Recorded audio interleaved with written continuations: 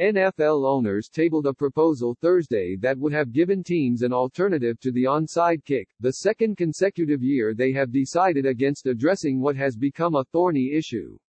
In a conference call Thursday afternoon, NFL Competition Committee Chairman Rich McKay said the proposal, submitted by the Philadelphia Eagles, had too many outstanding questions to win approval. There were plenty of them raised, McKay said. We answered as many as we could. And then we said, for those who are otherwise opposed, we're going to go back and talk about it and see if this is something that we could address in the future. Rules like this that are substantial in nature, they typically take some time, and this is one of the reasons, because people will raise questions and say, why, and explain, and you've got to come back with answers. The proposal was intended to alleviate the difficulty teams have experienced in converting traditional onside kicks since the NFL changed its kickoff rules in 2018. Since then, teams have recovered 10.5% of onside kicks, compared to 16.3% during the 5 previous seasons. If passed, the rule would have given teams 2 opportunities per game to replace a kickoff with one offensive down from their 25-yard line following a score. If the offensive team gained at least 15 yards, it would retain possession. If not, it would have returned the ball to the defense. But the competition committee did not endorse the rule, just as it did not endorse a similar proposal last season from the Denver Broncos. McKay said that Commissioner Roger Goodell asked the committee to address the remaining questions, which included concerns about whether it was fair to allow teams to advance the ball on an untimed down, and then possibly resubmit the proposal at a later date. The new kickoff rules have undoubtedly impacted the ability to overcome late deficits. Teams have attempted an expected onside kick in 104 games over the past 2 seasons, and those teams lost all 104 games, according to NFL data.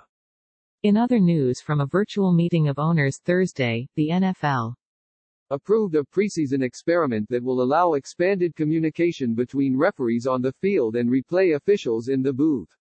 McKay and Executive Vice President of Football Operations Troy Vincent said the rule could provide a structure for future attempts to add a sky judge to officiating crews. I do believe we have the right foundation to go in the right direction, Vincent said. We'll go into 2021 in a better place based on our learnings this year. Expanded defenseless player protection to kickoff and punt returners. Made permanent the expansion of replay reviews to include scoring plays and turnovers that had been negated by a foul. Closed a loophole that last season had allowed the New England Patriots and Tennessee Titans to run excessive time off the clock by committing multiple dead ball fouls. Increased the number of players who can be designated for return from injured reserve to 3. The limit had been 2. Extended the virtual offseason through mid-June. The league hopes to have coaches back into team facilities by the end of next week, Goodell said, and hasn't ruled out the possibility of players returning before June 26, the official end date of the offseason. Approved a multi-year contract extension with Electronic Arts to produce the Madden NFL franchise, among other products. Authorized broadcasters to air doubleheaders in markets even when the local team is airing on another network for a single header. This will guarantee at least 3 games to be aired every Sunday afternoon. Formally announced the hiring of longtime coach Perry Fewell as Senior Vice President of Officiating Administration and Walt Anderson as Senior Vice President of Training and Development.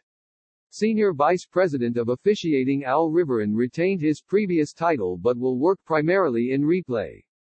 Fewell's role will include overseeing day-to-day operations of the department, but multiple sources have said that, in practice, Anderson has functioned in that role for most of the offseason.